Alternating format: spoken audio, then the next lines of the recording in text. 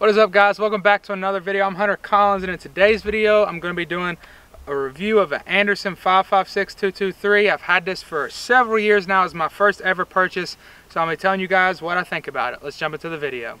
Alright guys, so this right here, this is the gun. It's the Anderson 5.56. I've done not much modification, but a little bit. Up front we have Bear Creek Arsenal. It's just, you know, a normal handrail. We just replaced it. The barrel's still, all that's still Anderson. Put a new flash hider on it, just for looks basically. There's really no purpose behind that. The reason in switching out the handguard was it had a little like heat shield and then, you know, just a little spot with a rail on it, and I didn't like that at all. One, I thought it looked stupid. Two, it just like it got in the way, I guess. I couldn't put attachments on it as easy. This M-Lock rail makes it so much better, so shout out to Bear Creek Arsenal for that. But the gun itself, like I said, that was the only thing I felt like I needed to switch. This for me is a fun gun, so I just don't look at it to get accuracy out of it. I don't look at it to make sure everything's the best possible. But that's what I would definitely recommend. I would say I had to change that. Like, it just completely annoying to me. The stock isn't all that nice. I mean, it works fine. It pulls out, it locks. You can hear it's got a little jiggle to it. It doesn't lock in like some of the other stocks do, the nicer ones. And I mean, it's just a hard plastic. This is kind of gritty on the end, so it's not the most comfortable. But once again, this is a fun gun. It's not something I want to put a ton of money into. It's just something I pull up and shoot. I'm not looking to get accuracy out to a certain yardage or anything like that. But when we actually talk about the gun itself shooting, I've had this gun for, I guess, about 3 years now. It's my first ever firearm purchase, and I put a lot of rounds to this. I'm repeating once again, since it is my fun gun, almost every single round I've put through this. Extremely cheap, steel casing. It's the cheapest ammo I can get, and I can recall this thing jamming maybe 2 times. So as far as that goes, it has not jammed hardly at all on me. And besides that, I mean, everything else is just very basic, very generic. Charging handle, I mean, it's what you're going to get with your starter AR or base model.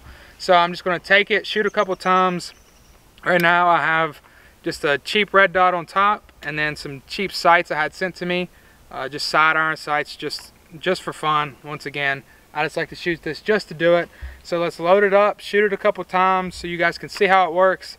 Maybe it'll malfunction on us, I don't know. I doubt it will, but let's go ahead and shoot it, and then I'll tell you exactly what I think and whether or not you should buy this for yourself.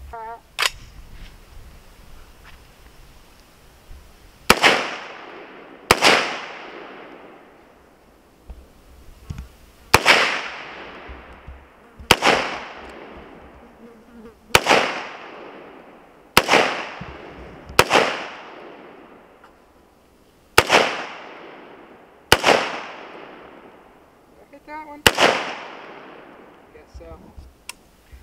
Alright guys, that's all I'm going to shoot right now. I'm going to let Elliot and then his brother shoot us something too at the end of the video. But just my final thoughts on this.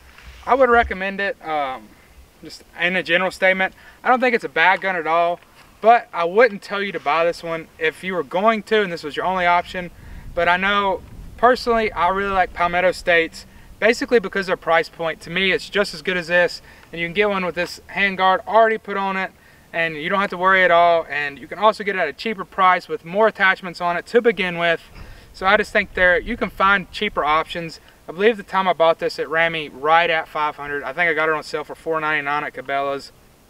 But I mean, I would recommend it if it's something you're looking at. But honestly, I think you can find cheaper options. It'll work great. But to me, the cheapest is almost always the best in the most scenarios. So thank you guys so much for watching this video. It's going to be it. Once again, the Anderson 5.56-223 AR-15. It's been Hunter Collins. We'll catch you in the next one. And as always, take someone outdoors.